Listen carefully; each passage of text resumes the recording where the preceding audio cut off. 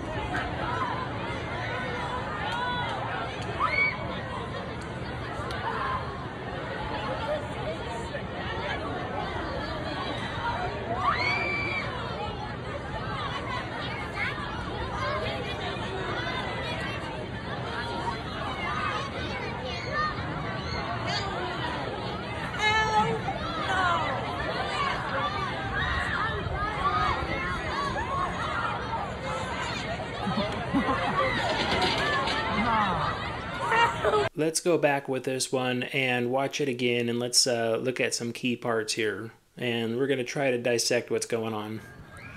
So the first time it shows it going over, it was powered, it's going over, and then I'm assuming right around here, it probably goes down and does some sort of an overspeed and trips into a fault. Now from that point forward, it's not powered, it's actually just coasting. But because it barely made it over, it was coasting, and now the rotational part's still going, but the arm has stalled. So this means the drive's not being powered up at the top. So this happens when the main rotational drive, the drives that push the arm around, those guys can fault and stop moving. And then right here, where the gondola stopped spinning, basically what I think happened is that at that point the ride operator either hit a ride stop or an e-stop. So typically on these things what you have is that the gondola has a giant counterweight on the other side. That reduces the amount of energy that the motors need to actually push the gondola and get it back around. So here's a small screen capture I got of an aerial shot from this as well. If you could see right here, up on top, this is the motor platform. This is a pretty grainy picture that what I got. I'm sorry, don't have something that's much better. But you can't see it well up here, but basically there's typically two really large drive motors, one on each side of that arm. And then up at the top right here, there's a big counterweight that helps offset the weight of the gondola on the other side, down here. So what's going on is that I believe this thing was rotating, faulted, and then the drives cut out. And it just so happened anything that rotates on these flat rides where they spin and go 360 degrees, there's a chance they can stop upside down. Not a great chance, but the chance is there. And the fact that that's all the ride does is sit there and spin in a circle, your chances of getting stuck upside down are much higher than if you were, let's say, going on a roller coaster and you had a wheel carrier or something break apart, which caused the ride to mechanically stop out on the track, and it just so happened to be in a loop.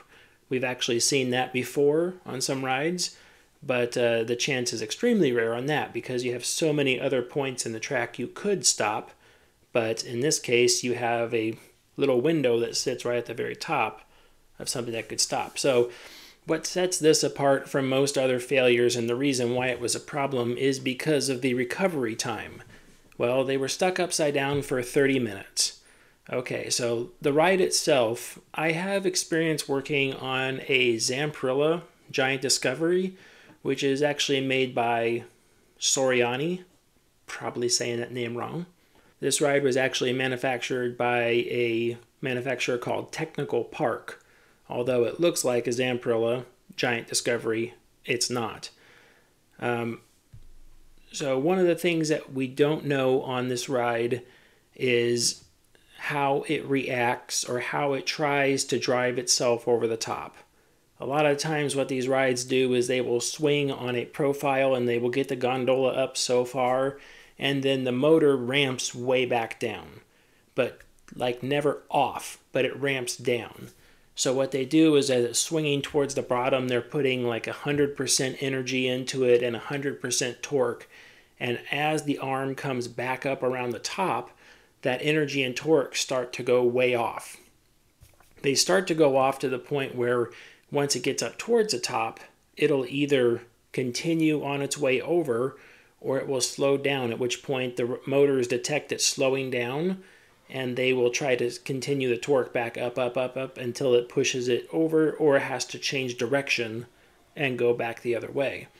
So what happened up here is I'm guessing, just a guess, that there is a slot inside the program right there at the top that says, hey, if you're up here in this narrow little window at the top, let's say like a 5-degree window, if you're up there, we're going to continue the motor going at a minimal torque, like hardly anything to one side, and we're just going to keep it pushing just in case it just needs to go over the top to the other side. But up that high, that much of a balance, it should just need just a little tiny push to keep it going. So the manufacturer said, okay, we're either going to cut the motor completely out there or we're going to just keep it going ever slightly on the way up around the top.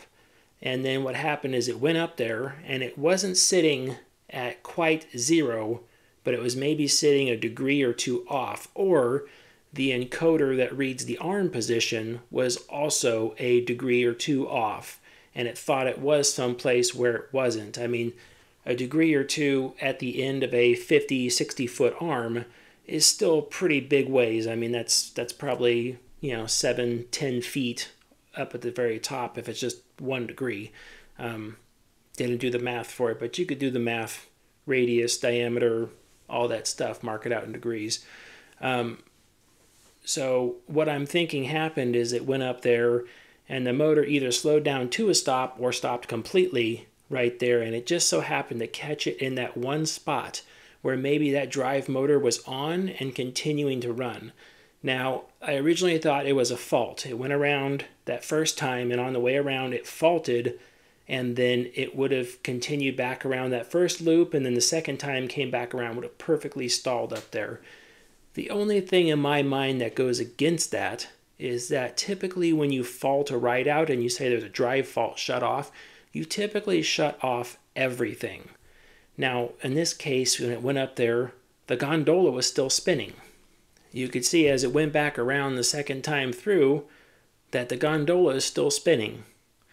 If you look at that, see the arm's now perfectly straight up and down and the gondola is still rotating. That really tells me, after looking at it, that the ride still thinks it's okay. And it didn't know what to do because it didn't think that there was a problem. But at this point, the ride operator's like, uh-oh, there's a problem, and they hit the stop button right there, either stop or e-stop or something like that, and hit it right there. Now, the next question that everyone's going to ask, which is completely understandable, is would you hit the e-stop in that scenario? Well, on these big pendulum style rides like this, where you have a lot of weight that's wrapped up in there and it's going to swing from side to side a lot, typically on these rides, we don't hold the motors at all. We let them just stay open and free. And the reason why we do that is because that motor goes through a planetary drive gearbox and then into a giant ring gear, typically one on both sides. That way it drives it evenly. The Giant Discovery's actually used 4 motors up there, 2 on each side, and then drove the thing around.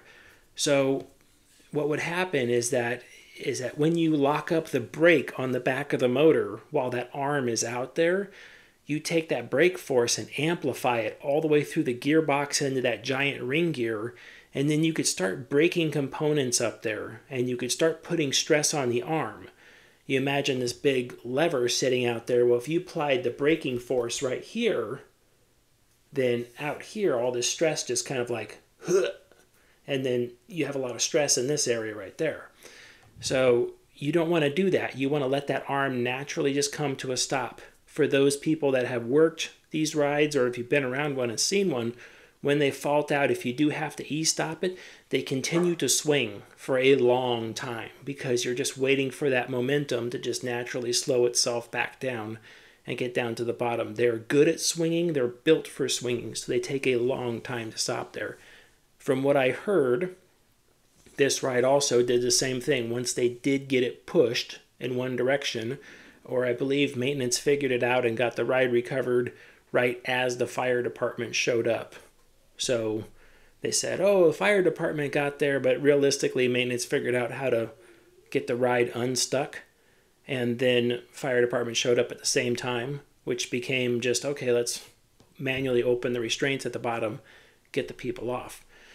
So e-stopping the ride essentially does nothing. It shuts that rotation of the gondola, it shuts it down, but it doesn't do anything else. So there's no brakes being applied. In fact, for like the Giant Discovery, the brakes actually needed air pressure, if I remember that properly. The brakes needed air pressure to apply, but they could only apply when the gondola was all the way down, dead center on the bottom. And you say, well, how does it know it's dead center on the bottom? It has a angular encoder, angular position, absolute encoder, whatever you want to call it.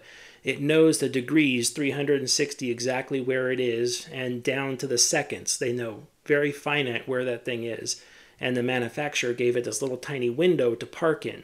So it needed the encoder to say that it was in that little tiny window down there. Then it needed all 4 drives to say all 4 motors were turned off. And then everything else was safe. And then after all of that, the air pressure was applied to the brakes up there, and it held the arm. So that was the way those brakes applied. So typically you don't hold the brakes on up there. Now this isn't the first time these rides have done this. This has happened multiple times before on plenty of other rides out there. Like I said earlier, anything that swings over the top and that's all it does, where it just rotates around like that, has a high likelihood to get stuck up there. Almost everything does, because that's the only thing it's doing. It's spinning. It's got nothing else to do. So we had 2 rides at my park that did that exact same motion. One of them was a Zamperla Hawk 48. That was revision 0. It was the prototype, that and its sister in North Korea. But the Hawks had the same thing. They had big counterweights on the top of the arms, and as the arm rotated around and the gondolas were straight up and down, if you were to stop the ride up there right as the ride was trying to change directions, just as they were perfectly straight up and down, if you hit ride stop or e-stop and killed all the power, the gondolas would just stay there because they had no mass and momentum going the other ways. You would have to time this right as they were perfectly balanced and really not moving at all. Or like a game where you have to stop it right to where the thing drifts into the right spot. That would be it. They would be going side to side, and then you hit stop right as they go stop, and then they would just kind of right in dead center and stop right there. But it would get stuck upside down. The Hawk actually had a brake on it that was pneumatically applied. So we had actually several procedures to go to that ride, and we had to go up to the top, which the tower was only, I want to say, about 20 feet high. It wasn't very high, but we had to hook a ladder on real quick, run up to the top, and push in a little manual override button to open the pneumatic brake. And then once that brake was open, two mechanics down at the bottom would push the arms in opposite directions because they were all linked to one gearbox. So they both turned opposite no matter what. So you just push the gondolas in opposite directions, and the gondolas would start to naturally come around, and they would swing back down towards the bottom and stop. That happened several times before I was employed there, and it happened once while I was employed there. It was one of those things, it's a oh crap moment. Everyone runs out there, and everyone gets it back up and running. Go up there, open the brake up. Sometimes you don't even need to do that. If rides have manual modes and stuff like that, you could simply just reset the fault, switch it into manual mode, and start a cycle on it, and then let it start to drive one way or the other. And then once it starts and just moves the gondola out of that sweet spot, you could e-stop it again and let the thing come back down. But is it a highly photographable moment? Yes, it is. Everyone will take pictures of it. It'll wind up on the news, all of that stuff. The other one I didn't have personal experience with, but I had stories from other people. A Intamin looping ship. So the Intamin looping ships used big drive tires on the bottom, 2 sets of them, and a giant counterweight on top. It was a big ship, and it would swing itself over the top. And every once in a while, the same thing, since it was a complete free-spinning vehicle, which means it had no drive at all. At least the one in this video had drive motors in the center, like a giant Discovery does as well. But with no motion at all, once that gondola lost its momentum up there, it was up to gravity. It would either fall backwards or it would fall forwards, one side or the other. But there was the sweet spot all the way up on top that if the gondola was loaded just right, and it just so happened to crawl and stop in that one little sweet spot up there, kind of like winning the lottery, it would stall and it would stop. And then they would have to go out and push the counterweight to get the thing to come back over.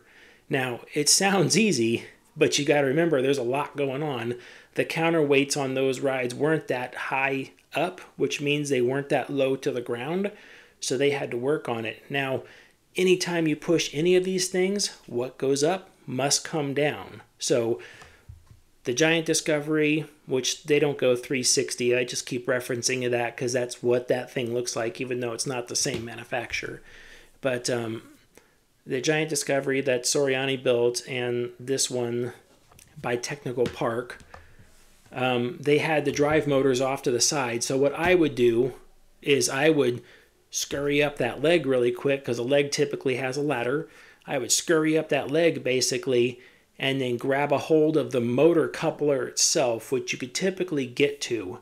So the motor should be unlocked and open, and basically grab that motor coupler and start trying to twist. Put myself in as the motor. And you're like, that's not really going to do anything. It's like, actually it might. Your ring gear, you got to remember, your ring gear is like a 25-to-1 ratio. So you have a lot of reduction there on it in the first place. 25-to-1, that's a lot for something that's balanced. And then on top of that, that pinion that's sitting at the bottom of the ring gear or in the middle or on the side, that is also going through a planetary drive, which is also reduced down, which is typically like 60 or 70-to-1. So actually you could sit there, assuming the motor's not locked up, again, I don't know that exact manufacturer, and you could sit there and twist that thing like a steering wheel and get it to move one way or the other. It might be really tough to do, and if there's multiple motors, you might actually be fighting the other motor so hard you might either need 2 mechanics to do it, assuming they can get up to the other leg and on that other motor. So that might be pretty difficult itself.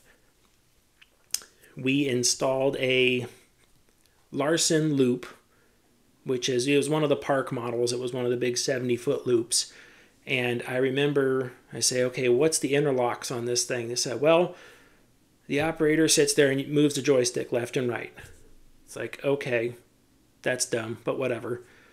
What about presence? What do we need? Well, on the bottom of the seat that the operator sits in, there's a limit switch. So every time you sit down, click, the limit switch turns on, and that's what allows that joystick to start operation.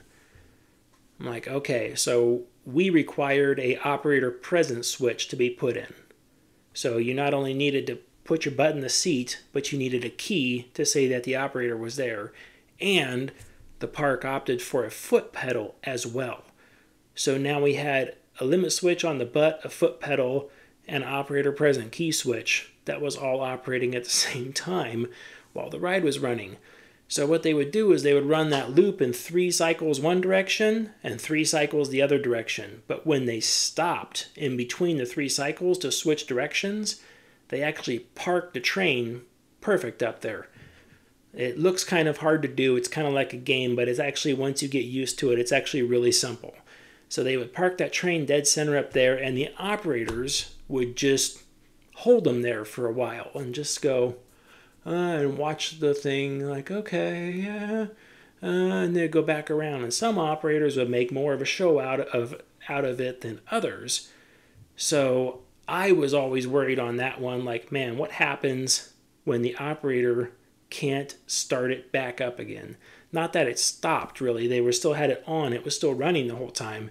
But all I pictured was operators getting up out of their seat, doing stuff, and then for some reason, the thing didn't reset. And it happened because the operator got out of their seat and to look around and do that. And then something happened with the secondary back over there and the gate. I want to say it was something with the gate. Something happened back over there with the release gate on the back side where you would exit the ride. And when the operator sat back down and started to move it again, it wouldn't move because there was one of the safeties had dropped out and said something was wrong.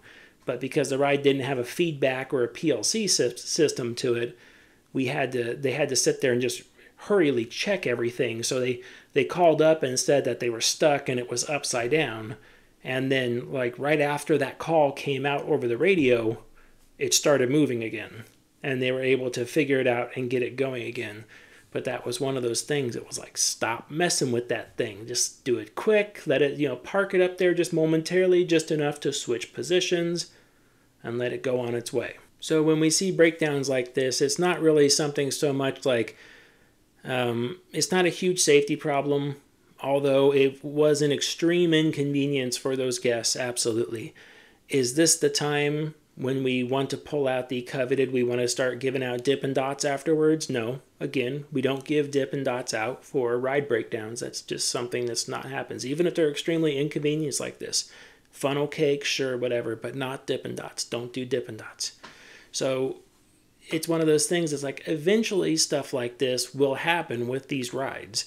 And what really pokes at these things is just that park's procedure of what they do when it does happen. The park I was worked at, we had procedures worked out for when it does happen.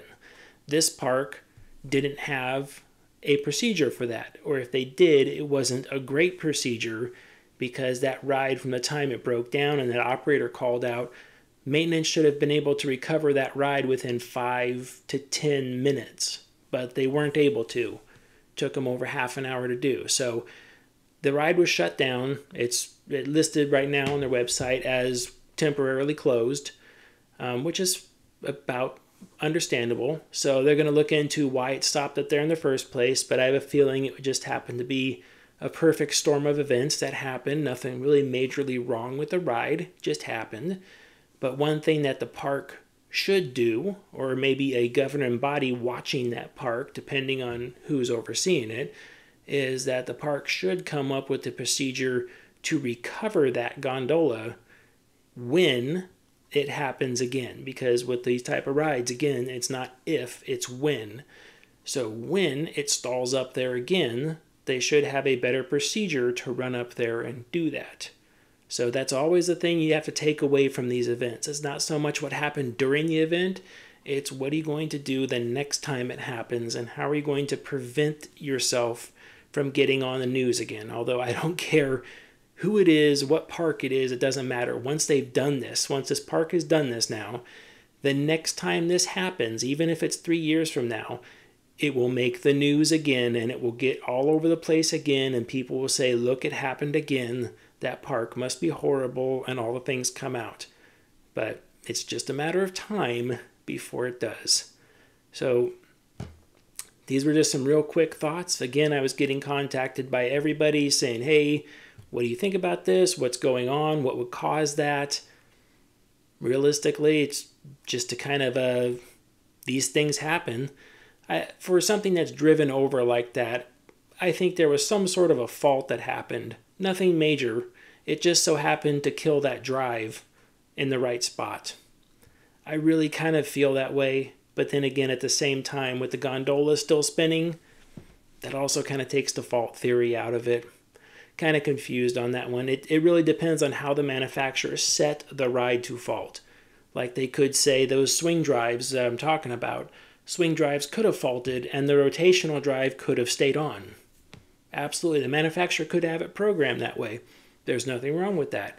But since I don't understand it, I'm like, when I think of fault, I think of shut everything off.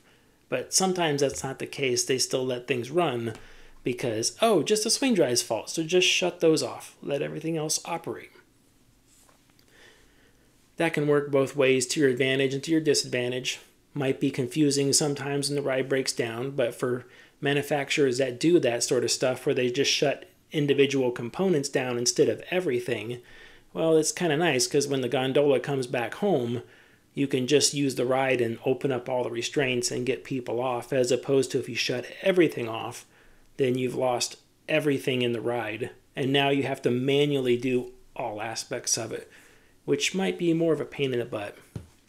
Anyways, really quick video. Hope you learned some stuff. I'm sure you have plenty of questions. Go ahead and let them go. If you want to, you can email me, ryantheridermechanic@yahoo.com. I'm always available there. And make sure you like and subscribe and do all that stuff. And as always, stay off the air gates. Bye.